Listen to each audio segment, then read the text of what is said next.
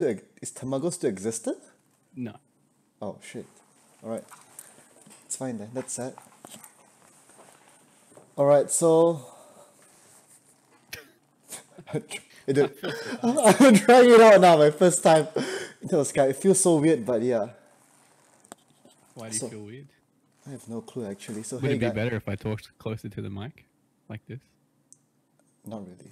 That make you more comfortable? No, not really to say. Alright, so hey guys, so today I'll be talking towards Dane We Which guys? Where are they? Is it live? It's not live, I'm just recording, god damn it. Hey I'll guys be in the chat. Hey guys in the chat, I'll be talking to Dane Weeden from jobless, right? Occupation jobless? Jobless by choice. Jobless by choice. You know what? It's better for you to describe yourself. So let it go. Dane, who are you? To people who do not know you. Who am I? Yes, who am I? Who are you? It's a very deep question. Of course. I don't know. I did stuff. That stuff like what? I did stuff in esports, Like what? mostly pertaining to media. Mhm. A little bit of writing, a little bit of social media, a little bit of like content production, some sales, some BDM. What are the big ones that you did before in the past that got you known? Like I know you through IGN. What other things did you did? That's all I know, to be honest. IGN and People only Fnatic. associate me with IGN. I was like, I was more vocal because we wanted to attract people to know that IGNC existed. So with IGN, like I made an effort for people to know that I was with IGN. But with everyone else I've worked for, I don't really like I don't update my Facebook or anything like that or LinkedIn stuff really. I just I worked for IGN, I worked for Fnatic, I worked for Gamers very briefly. And I wrote for the Esports Observer. Yeah, Yeah, that's pretty yeah. much it. Hey, actually, And we some, jump. random freelance here and there. Okay, we jump right to it, yeah. Cause like I know you from IGN, and you said that the reason why you in IGN is you wanted to get IGNC known, so you were like making news articles on Facebook and all. Why aren't you doing it for the rest of the organizations you're working with to No, get but yourself the more known? difference is, it's like for IGN, I was like, when you do social media for a team, people follow the team for the team, right? So it's like, it's much more organically viable. Whereas if you're a publication, there's very few publications specifically with gaming stuff that people actually like go to or follow. So you have to somehow try and get people to associate you with the platform, and then if they like what you say, they might go to the platform. So it's like Join Dota has like 80% direct traffic where people actually type Join Dota. I can't remember where I read that stat, but it was from someone, maybe on LinkedIn. I can't remember who it was, but they put that out there, which makes sense to me because like people know that and they go there. Whereas most other stuff like .esports and stuff like that, they have to all be SEO. So it's it's a whole different ball game as compared to when you're doing it for a team. So that's why it was like more vocal when I was at IGN, and because I wanted people to go to our website basically. Oh, Um, in the thought of my head, it was you were vocal because you were using IGN to build your funnel or your audience in that sense. So that whenever you go to any other organizations like Fnatic, Gamers or what, you can somewhat bring your audience along in that sense. So you bring more value to the company itself. Wouldn't like that no, was what I I never. thought. That was what I No, thought. I don't even have a page. I don't even have a page that you can like. I just have You have a blue tick on Facebook. I just have a personal Facebook and a small Twitter. You know. I mean, the thing is, I don't think page is necessary. It's more regards to like it can be text messages, it can be emails, it can be WhatsApp groups. Who knows? It's basically just the following an audience, right? Wouldn't you say so yourself? Like the page doesn't matter on Facebook because in I overseas like don't Twitter's believe a I bit. have any kind of audience outside my circle of friends. You know, You've like in the past, some things I said because I was friends with like other journalists. So there were some times where things I said were like became more widespread because they reported on it, which is really just one time. So I guess that was like a few times, right? Not once, one having a time. following, quote unquote. Yeah, but it's not like I'm like a influencer or anything. I'm not like one of those You know, there's people on Twitter where it's like, what is he? The guy who calls himself like the esports writer and stuff like that. Oh yeah, yeah, yeah. Or There are that few. Rob guy. I don't know, but they always just tweet news. But I've never seen them like. I don't even know who they write for. I just see them tweet, and I always wonder like, what do they actually do? Like, who do they? What are they publishing articles somewhere? I don't even know. I just see them like tweet news and it gets shares, but it's not going back to any website or anything like that. I mean, I would say in some sense you can be considered like influence is a pretty broad term, right? Like you influenced me to know more about RGNC when you were there. Wouldn't that count? Wouldn't that for you count as influencing in some sense? Not No. in the nature of the term. I mean, it's pretty. I mean, it's a fucking stupid term, but let's be real. Influencer just means someone who has lots of people who like their pictures. And there's very few people who have genuine influence. And those people are like, you know, like your Shrouds and whatnot. Oh, that's true. And your PewDiePies and stuff like that. But I don't think someone who like posts a picture of their butt on Instagram, I don't think influencer really suits the term. But no, I would never consider myself something like that. No, what do you think suits the term if you don't want to use the word influencer? Because it's a very wide said term. I don't know, online whore. I can't think of. It's I've never seen a positive analytics article about influencer marketing. You know, like everything I read about it consistently says how much the industry is based on fake numbers and view bots. And as someone who has worked in media for a little while now, it's very clear how much fake traffic there is. So I don't know. I really don't believe in it at all, except for the people who have, as I said, like, you know, your Shrouds and whatnot that have genuine followings. That makes sense because I mean I recently read up to there's a lot of like fake numbers generated, but I also read the other end where it's mostly in US, where a lot of drop shipping e-commerce stuff mainly use influencers to drive their traffic and sales just based off proper ad campaigns on Facebook and Instagram swipe up stories. So in some sense, Even Facebook uses fake numbers. I mean, didn't they just get sued in the like Supreme Court or something for like inflating video numbers? You know, sometimes I open up Facebook now and it just puts a fucking Mobile Legends stream on my Facebook in the news feed, in the side, and it's like my view and impression is going to be counted for these streams. I fucking hate it. Nothing against the people doing it, but it's like Facebook puts it in front of me. I don't want to watch it. I don't consume it. I don't take note of any of the ads or anything like that. But because Facebook can just put it there, that person gets my view in their reach. So how many people does it just put it in front of? And the selling point of esports to marketers is like, esports is a way to deeply connect with the younger generation. Like they're more engaged. They don't watch TV. You know, they're too consumer savvy to fall for those ads. But esports is like, oh, but you know, that's the advertising goldmine. When in reality, the numbers are like just so inflated by people who aren't actually watching it. so here's the In my humble opinion. No, I agree with you. So here's the one I was interested about. Do you think it's Facebook putting up wrongly, or do you think it's the company that's running the marketing ads for the Mobile Legends or whatever doing a shit job at it, showing it to No, it's audiences that don't like it? Facebook is a really horrible platform. Like anyone who's managed a big page knows that you're basically paying to access your fans. Like Paid media. It's like you may as well have to have like a subscription fee to have a page on Facebook, because if you don't give them money, unless you're one of the few pages that are like this is not the case with like you know, teams, for example, where it's like their followings are very organic. But if you're like a new publication and they have like, it's a brand new publication, they have like 300,000 likes, but then each of their posts only has like 1 comment, 2 likes, and 1 share, you know that they are having to pay Facebook every time to get any kind of reach or engagement on their posts. And I guarantee, like, I don't want to name names, but I can pick one right now that you can see has almost 1 million followers now, because they paid Facebook to advertise their page. And so you just get likes. When you pay them, you get likes. But then those people they're not really genuine likes.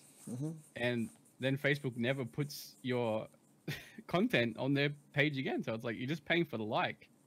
But Facebook doesn't even put your content in front of them after they've liked it. When you said Yeah, when you say paid for likes, do you mean more like paid for ad campaign, or they're just No, buying so like, I likes? mean, like you can pay Facebook to put your page, like there's sometimes you'll see page promotions come up Yeah, where yeah, it's like, that's boosting. It's literally just boosting. Yeah. So we're talking about this generic boosting, not to say like a proper strategized funneled ad campaign, marketing campaign via Facebook or Google AdWords. We're not talking no, no, about no, that. no, no. Boosting is putting your posts in front of people.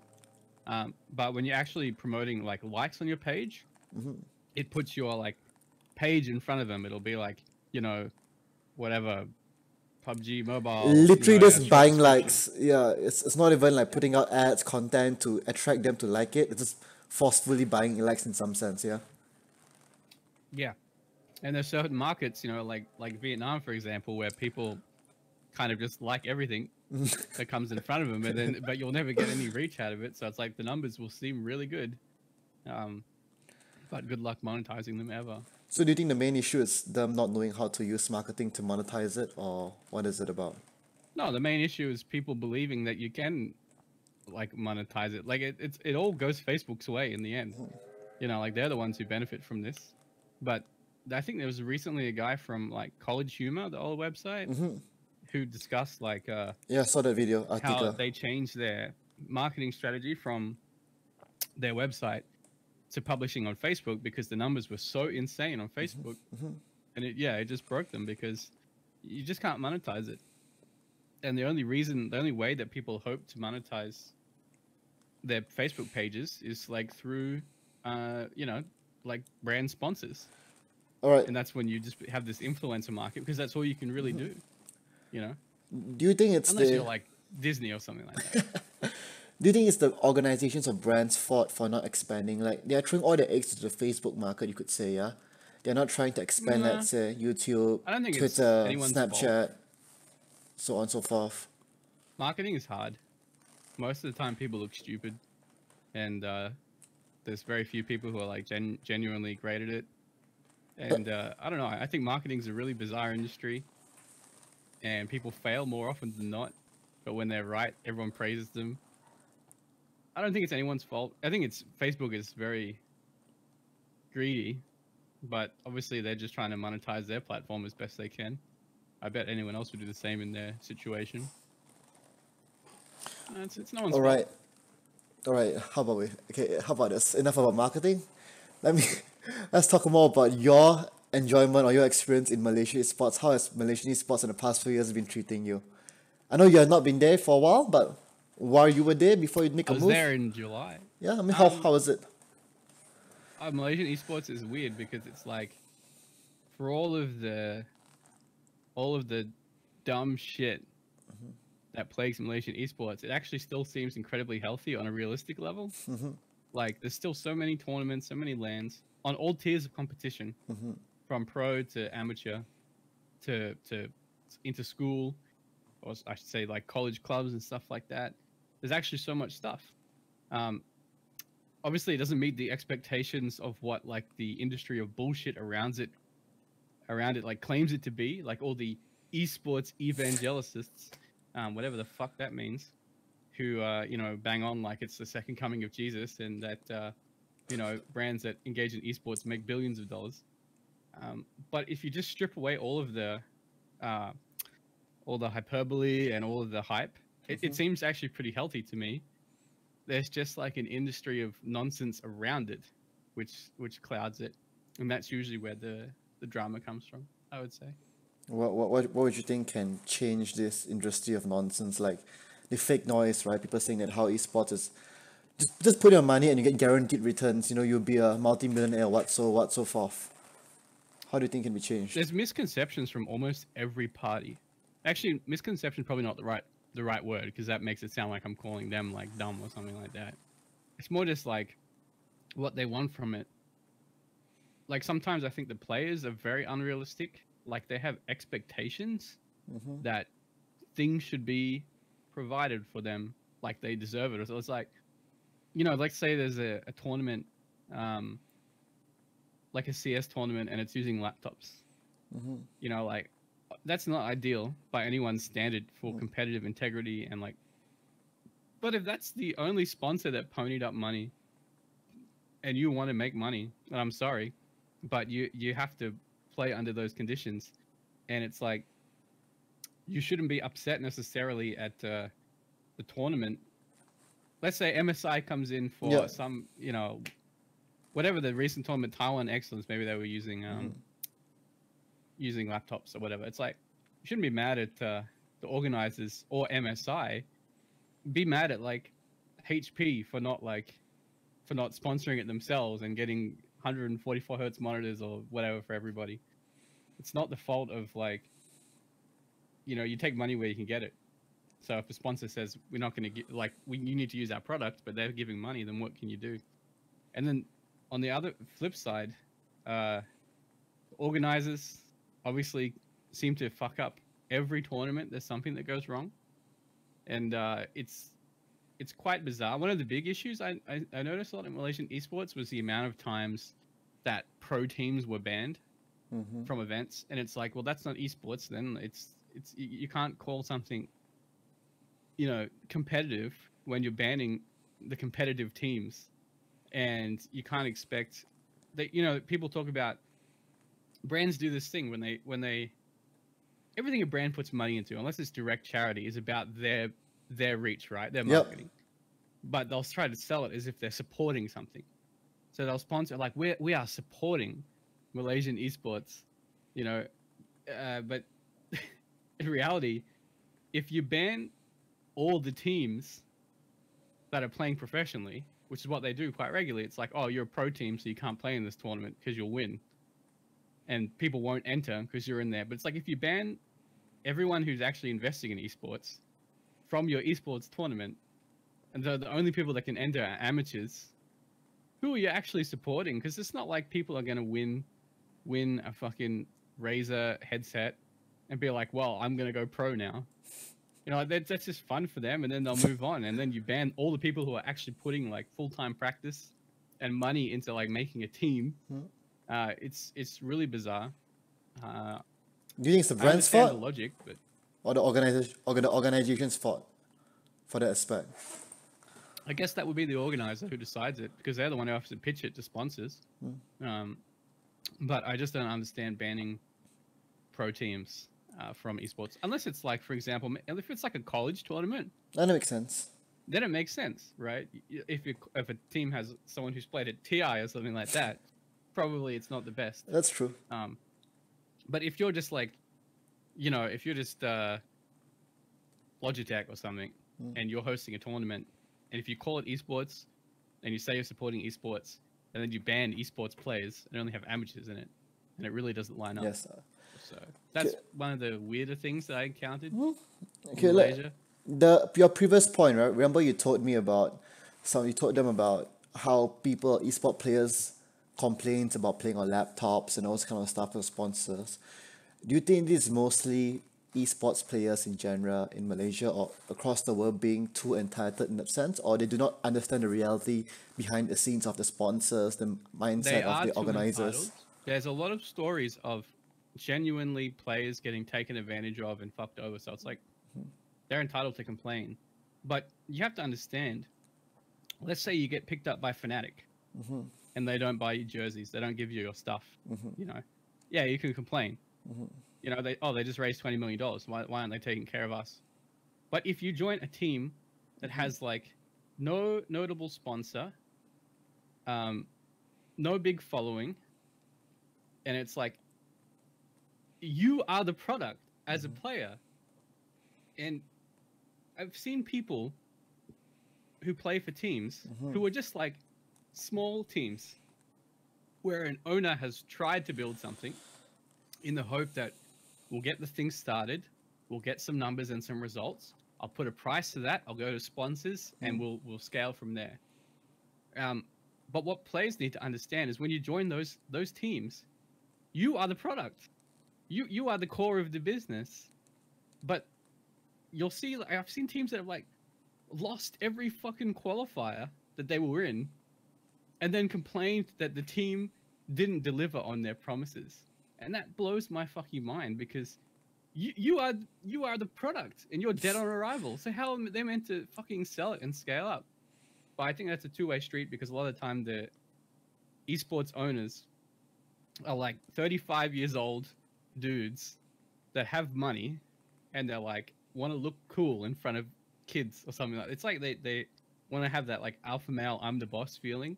And they're like esports are like, I'll start a team, and they know they have in the picture of their head of how to scale it and make money. But if your product fails, and nobody wants it, nobody's following it, and they lose every fucking qualifier, you can't sell it. So you're like, well, sorry guys, I can't pay you salary because like the business didn't work out. And then those players complain. That interaction blows my mind a little bit. But it's two sides. It's the players not understanding that get a product. They are a major part of the business. They have to put in the work. Yeah, but it's also the owner. I think sometimes they don't clearly communicate that to the players because they want to look like the boss. I'll take care of you. Don't worry. Let's go get nice food and all that. So, and then they're more confused when it all falls apart. Right. So yeah, talking about how you talk about 35-year-old kids, not kids, adults in some sense, making up companies or organizations in the esports scene because of that. There's like an influctuation in the past few years about startups in esports in Malaysia. Am I right or wrong? Do you know about it? What do you think about it? Like, what do you think about it? Is it a good thing? Is it a bad thing? Like, overall, what do you think about it? You mean like the startup industry? There were a ton of esports organizations, small pop up here and there. Everyone wants to do their own thing. That's how it is. Yeah, everyone wants to be their own boss, wants to do their own thing. How do you think it's been going so far? Still around? I don't know. I wouldn't even think so. It's any good ones that come to your mind, like the ones that did well? I mean, Geek Fam's still around, right? I don't know exactly how well they're doing. They seem to always dabble into new projects. I think maybe they sold one of their players for a lot of money. Maybe Skem when he went to Complexity. Maybe they got a bit of a cash injection. But Geek Fam's owner was like, he has a few companies under his name too, if I'm not mistaken.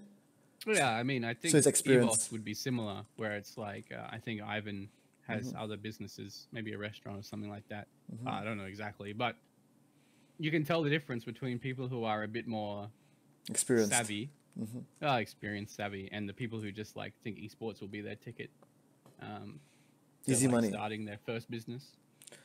How many people out there right now in the scene in esports do you think are doing it just for the money and the fame? Well, everyone's doing it just for the money. Give me a break. So no one's doing it out of pure passion, or they love it and they want to make a career. They want to grind, make a career out of it. Pure passion and money are not mutually exclusive. Isn't that the dream? Isn't that what everyone wants? You want to mix money and passion? I mean, it sounds fun, but it's not easy. It's like the 0.1% goal because everyone wants it. It's the dream, right? It's a fucking nightmare. No, I mean, no, I don't think it's like you're either in it for money or in it for passion. The people who say they're in it for passion are usually the failures, I would say. Oh. Like, I don't think passion and money is mutually exclusive. I don't think you can make money without passion in the industry, because everyone that does it who's clearly doesn't give a shit always ends up being, quite a failure. That makes sense.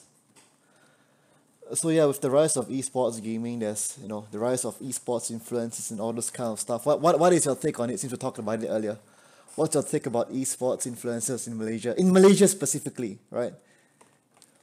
Who is an esports influencer in Malaysia? Like that speaks English. How did you define influencers? How do you define an esports influencer? Yeah. Okay, so in the context of the market, let's take that definition of influencer, which is someone who has a large following of people interested in esports. So it's like, but I found that most of the biggest ones speak, Bahasa as their primary language. They don't speak English as their primary language, right? Like, can you think of anyone that's big that speaks English? I'm not sure. I haven't followed the scene for a while. I think it's mostly in Bahasa, which makes sense because the majority of the population is Malay. But I don't know. There's streamers that get ridiculous numbers that just come up on my feed, and especially on Facebook, and they must be earning some big money, because I know how much Facebook gaming is paying out for the big streamers at the moment, and it's a lot. But as someone who only speaks English, I don't think I ever saw anybody who was like delivering content consistently, primarily in English, that was big. What I do you don't think that's define as possible. a good influencer in some sense? Would you say the amount of reach, the amount of engagement? Yeah, to me, the only thing that matters is organic engagement. Reach is good, but engagement is, I don't know, probably the biggest factor. And if they get good engagement, I mean, if like, to me, if like some more than, let's say they have 300,000 followers and 50% of those followers engage with a post, then that's wildly successful, I That's a would big say. number. That's a big The number average to post. ask, right? Hmm? 50% of 300,000. That's a pretty big ask. Yeah, but like that exactly, that to me is successful. If like half of your audience is interacting with you, then you're a gold class But influencer. does it matter how much of it is being converted to sales, or is it being more used towards the top of the funnel, where it's just awareness, awareness, awareness, and the other strategies from the marketing Now, campaign would secure it? the barometer I always use is thinking about how much money businesses pay for like a billboard on the highway, So which just is the like, awareness, yeah, just the top of funnel. yeah, it's literally just something that's in front of you. There's no option to engage with it, but they pay so much money for that because it's just branding presence. So if I compare that to like what you do with influencers, it's it's pretty reasonable. They're just getting your name out there, getting your brand out there. They're definitely not as expensive as a billboard on the highway. That's for fucking sure. So, yeah, I think if you look at it that way, people. The problem is that people sell it like you sponsor an influencer, they're gonna get you reach, plus they're gonna convert sales for you and stuff like that. That's an unrealistic expectation. I mean, that makes What sense. influencers do. Influencers should be the top of the funnel, the first layer of awareness, instead of being the Yeah. last layer. Like your I mean, if job you is to want know. someone to convert sales for you, then hire a fucking salesperson, and you can put them full time, pay them $50,000 a year or whatever. You know, like that's like minimum wage, and they can do that for you. If you're going to give an influencer $1,000, then all you can really possibly expect is just reach. But some influencers step it up. Like I would always say, like Doctor Disrespect. If you watch when he sells out, he's so good at it because he incorporates the product like into, you know, like if he's playing a game and he gets a kill because he heard someone coming, he'll always talk about his Turtle Beach headphones. You know, he'll always encourage people, oh, you need to get, you know, Turtle Beach if you want to play that. When he's playing with other people, you know, they don't hear something, he'll always tell them because it's like it's a practical application of what he's sponsored by. So he does a really good job of it. But I mean, you know, your if it's examples are like mostly overseas, right? Yeah, overseas examples, right? So how much do you think it's about the audience, that overseas audience are more, let's say, they donate more, they support more, right? Or how much you think it's about the audience, or how much you think about the person itself? Like, do you think anyone in Malaysia or SCA is capable to reach that standards? yeah, of course. I mean, they are already, but do you think it's easy in that sense? It's No, doable. nothing. It's never easy to get to that genuine Yeah, rephrase point. that. People can always point. I think there's a few stats floating around, specifically with Southeast Asia and like consumption of video via social media. Whereas at certain places like Vietnam, you know, like the Vietnam's consumption of crazy. media per Yeah. capita is very high. So you could argue that it's maybe a little easier for them because their audience is more conducive to watching content that way. But then again, it's harder to put a good price on it. So it all balances out in the end. How do you Personally, think? I think it's more impressive to have a small following in Singapore than it is to have a massive following in Vietnam or Thailand. So the percentage of reach and engagement. Yeah, if your audience is like has more spending power, such as like a Singaporean audience versus, you know, a Vietnamese audience, then that in some ways is much more valuable to certain brands than other brands. How do you see sports in Malaysia going for the next 2 3 years? You know, with all this coming. I mean, next 5 years, I would say. What do you think about it? Like esports I don't know. It's a specifically lot in. of nonsense. You know, like, oh, there's $20 million, sorry, 20 million ringgit in the budget for Yeah. esports. Oh, what the fuck does that mean? That doesn't mean anything. Remember all the dickheads who were like, I'm going to give 10 million ringgit. First, it was Razer. I imagine when Razer says stuff like that, they probably already had a 10 million ringgit marketing budget set for that year. Like, I don't believe that means anything to the ecosystem. It might mean that they have more budget to sponsor tournaments, which is really the only thing. That's the only thing, really. Like, sponsoring teams and tournaments makes a direct impact to the esports ecosystem, sure. But I have a feeling that, like, they would include, like, Facebook ads for a Kraken headset as part of their, like, investment in esports to the region. And then you had GameView, which was just like another shitty blockchain nonsense platform that's just looking to raise money and then exit. But they all will also put 10 million ringgit into the esports economy in Malaysia. Who the fuck knows what happened to that? You know, like, their whole website was just full of direct lies and contradictions about what their product is. And then there was already 10 million in the budget previously for esports in Malaysia. So I don't know what the hell happened to that. Do you think there's no transparency of where they spend their 10 million or 20 million? Yeah, and this is a discussion I had with another journalist in Malaysia recently, where it's like, when it's with the private industry of esports, you don't have any right to question them.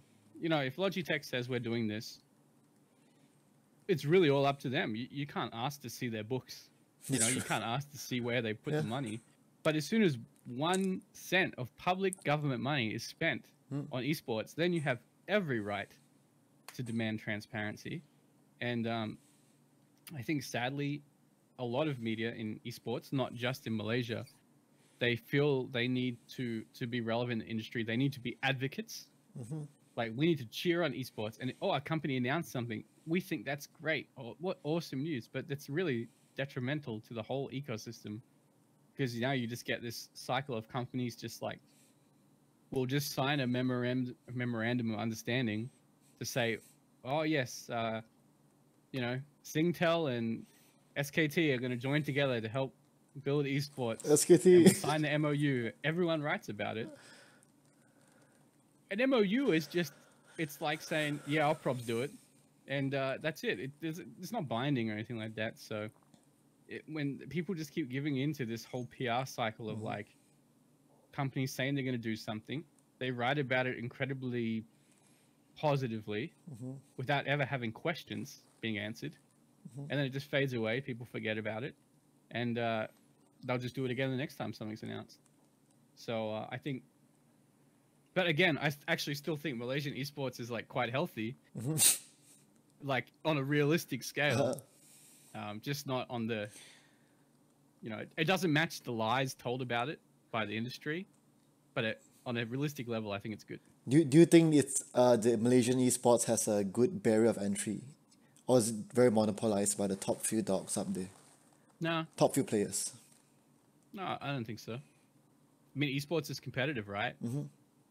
If you're not good, then why would you expect anything? People always say that there should be more healthy tiers of competition, where it's like, if you're a tier 3 player, the ecosystem should be healthy enough for you to be able to earn enough money. But I don't know. If you're not good enough to win anything, then maybe you picked the wrong industry, or maybe you're just not as good as you thought you are. But there's so much shit. Every game has so much shit to play in Malaysia, you know, and it's like, even Dota, that's like a dying game that doesn't even, you know, like, completely taken over by Mobile Legends and PUBG Mobile. You still have like ESL in Malaysia and Singapore that do tournaments. You know, like, there just seems to be a tournament every fucking week. Okay, this is a good question. Do you think that people, especially players or people in Malaysia, there's a name for themselves, are wasting their brand equity? Like, many of the players come into esports wanting to play, right? And they build a brand following around them. Like, do you think that they underestimate how strong that their brand equity is at an age around, let's say, 25, 30, and how it could extend in the long run? Yeah, a lot of players are like you saw TSM recently, right? How TSM signed Bjergsen, one of their League of Legends mid player, as a shareholder and all, and it's starting to show that it is business. They want him. He's a good player, yes, but it's mostly because his name, right? He made the brand famous, and that's what's going to make the company famous, right? I'm pretty sure most companies or most esport orgs want their star product or their star player in that sense. Do you think players are not realizing the potential that they have and the brand equity they hold? to build around it? I mean, I don't think I've spoken to enough Malaysian players to understand the attitude around that, though I'll say that most of them seem pretty oblivious to the business side of things. And that reflects in what they complain about. And I guarantee you, if players were more often, shareholders as part of the company, you would see less player churn. You would see, more retention and more loyalty and probably harder work. But equity is pretty precious, especially when equity is really how esports teams get money, by selling equity. So give your equity away. The players got the equity not it's cause of their prolonged several years of branding, helping the company, helping the organization build. It wasn't just like, oh, we won you and got equity. So the thing is up towards the players to show their worth instead of just the company just giving you equity because you're just a player. Like you can win all the time. There's no point, right? It's not gonna let us when grow. You're a small team, right? So the players, obviously, their perception is the way they make money is through winning, and maybe they get a little salary to help them live. But the owners are basically in it to be acquired. They're in it to exit. So they want to get bought out. So obviously, they don't want to be giving away their equity to players, unless those players are wildly successful and in it for the long run. And like if you're TSM. You probably have longer ambitions. But if you're, like tiny esports org, like it's like Aries is saying. I mean, obviously that team's saying the end goal of that team was to get acquired by someone bigger. And so then when, Tony Fernandez comes along and purchases them, then founder owner takes their payout, job done, and then they move on to the next thing. That's how the kind of startup economy works. So it sounds nice to have players have equity, and I think it would contribute to like their performance and engagement and loyalty in the long run because they're part of the business then. And I think that's the case with all startups, not just esports. But at the same time, I don't think it's realistic to expect tier 3 and tier 4 teams to be like giving players who've played for them for 2 months, No, we're talking about whether players undervalue that their mindset is we need to win to get money. They're undervaluing the fact that winning is not everything, whereas I need to get my name out there known in the scene to get money. No, that's something you should think about when you're like a PPD, like you've already done everything in esports, and now you're looking to see how you use that to like,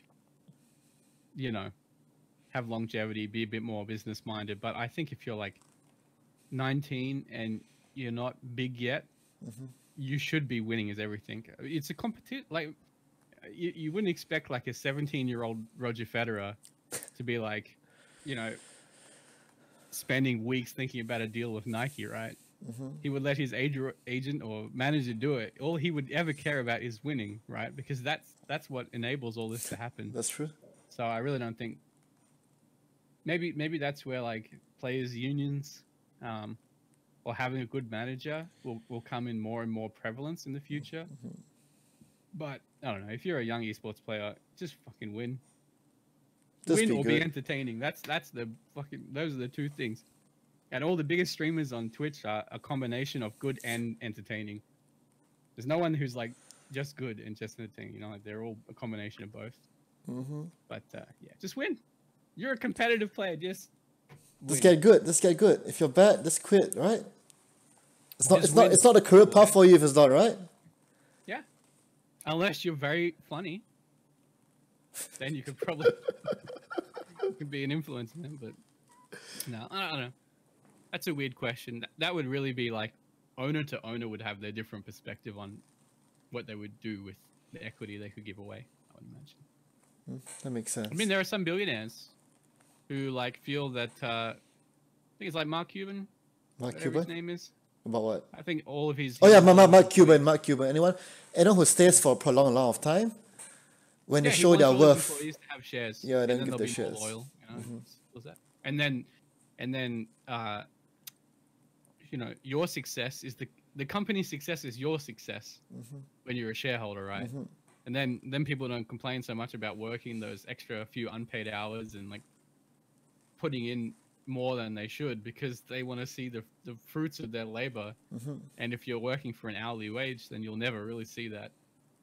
So it makes sense, but I just don't think that many players are actually in the position to demand a part of the company or a piece of the company.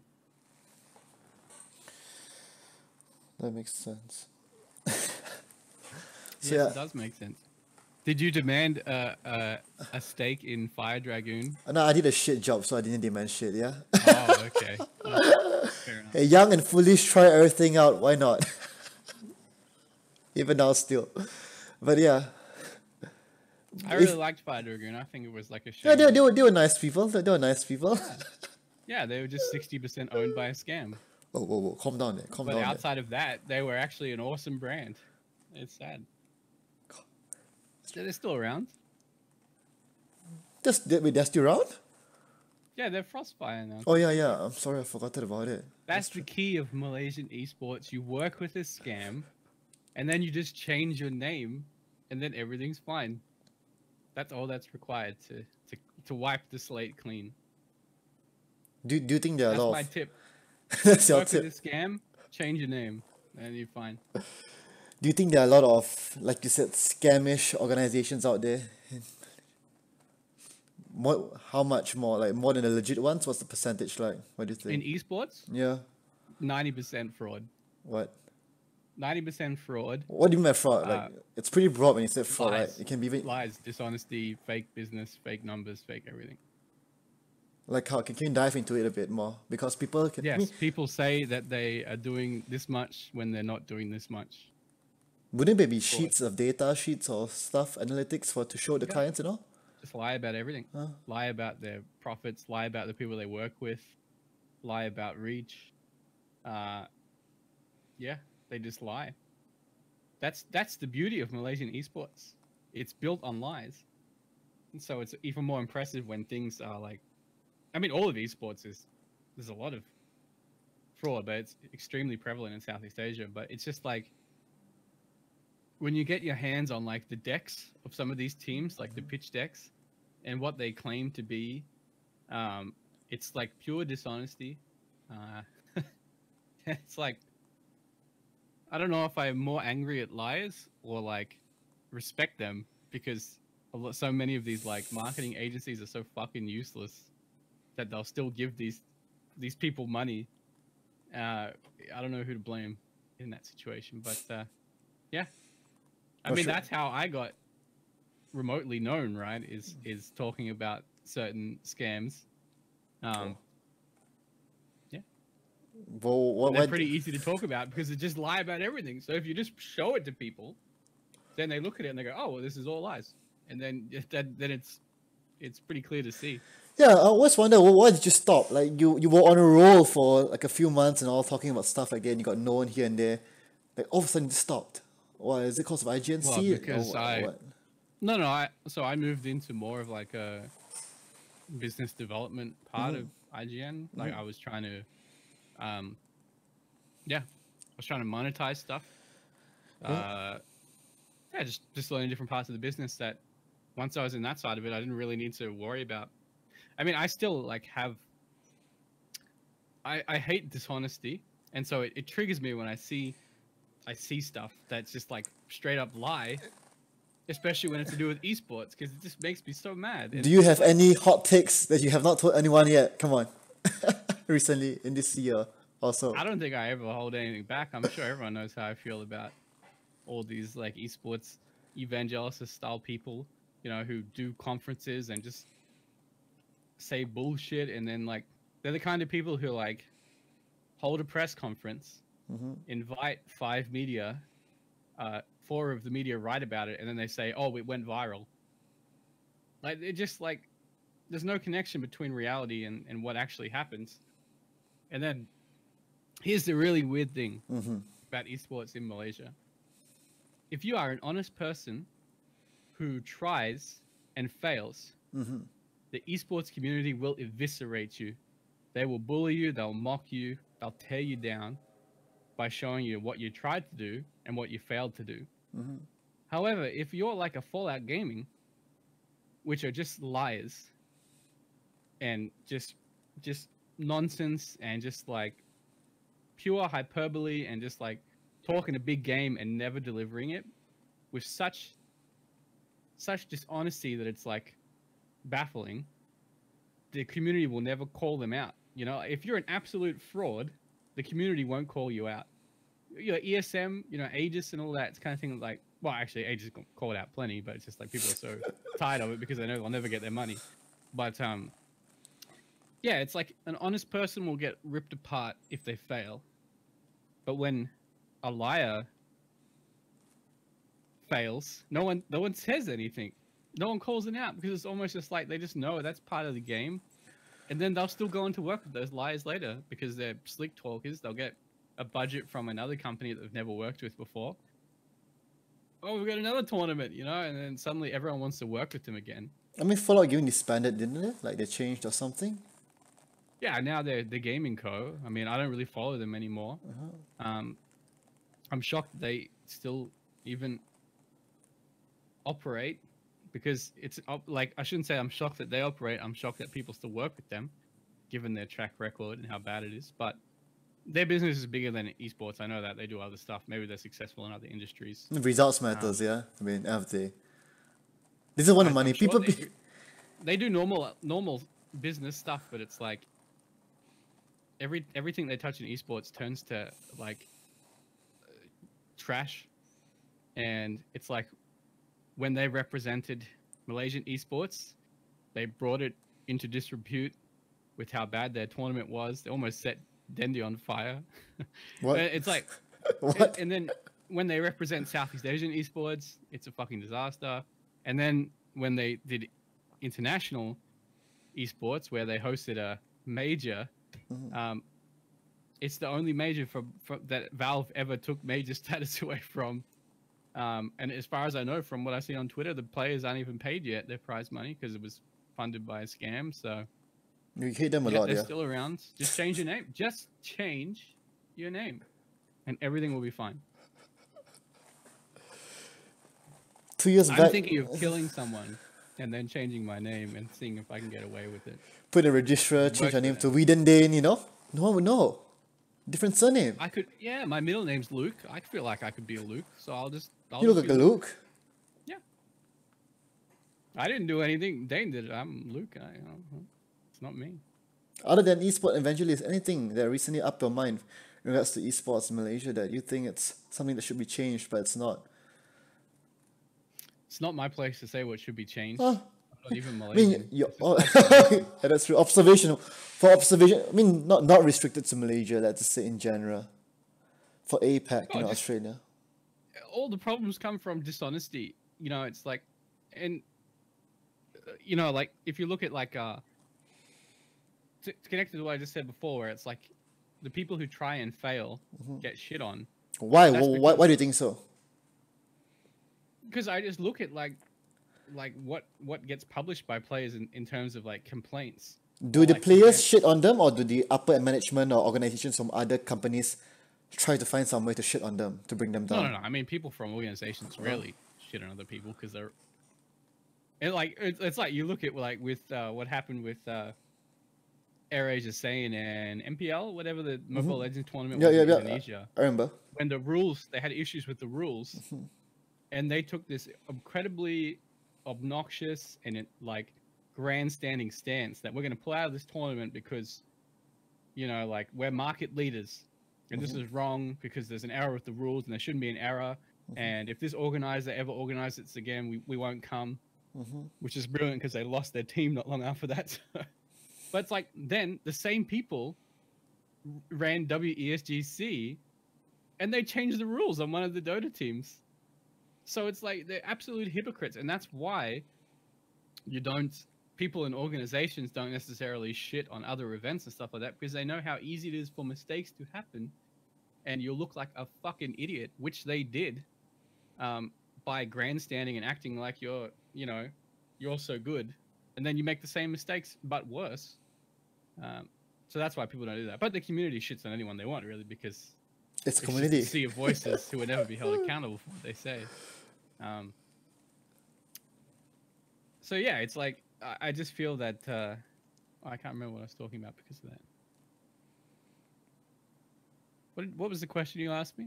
I'll talk about basically your thoughts what would you change in regards to your observations in the esports scenes? My observation is that's what I was saying. If people are just honest from the get-go, then I think it would disarm so many of the problems that happens in Malaysian esports. Because like so many things come from misunderstandings because people weren't realistic about their situation. And like if you look at GESC, you know, that was the startup from Singapore that originally Valve gave 4 miners to, KL, Singapore, Jakarta, and Thailand was going to be in Bangkok, I think. So it's like all the way to the end, they just went through with everything, and they didn't have any money. Like none of the players are paid, and it's like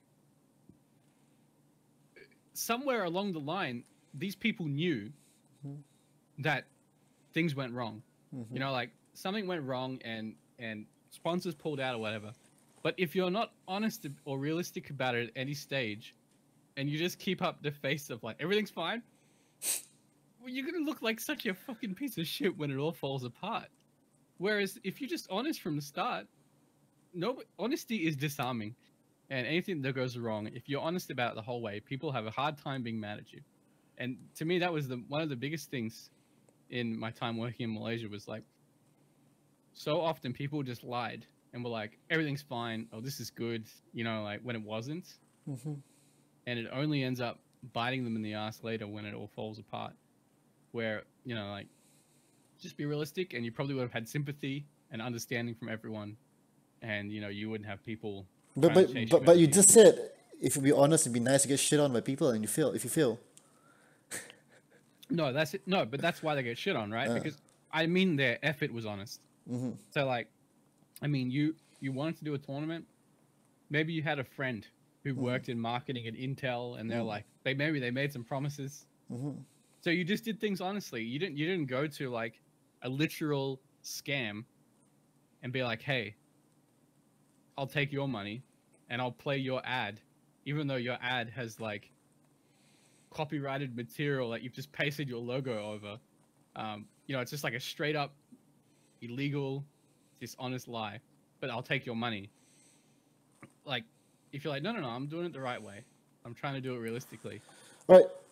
Then you fail, people will shit on you. But if you're honest about like what's happening at all times, you know, if your sponsor pulls out at the last minute, like you can be honest about that, right? And no one's going to blame you. They're going to blame the sponsor who pulled out. But if you don't say anything, go ahead with the event, because in your mind, like, oh, I'm going to make up money and I'll start using the numbers from this tournament to plan the next tournament. So I'll get a sponsor for the next tournament, and I'll take that money and pay the prize money for this tournament, which is what happens. And they fail. It's like, you just look like the biggest piece of shit in the world, even though probably you did get screwed over, but you'll never be able to play that card now because you didn't say anything. You just kept going with it and said everything was fine.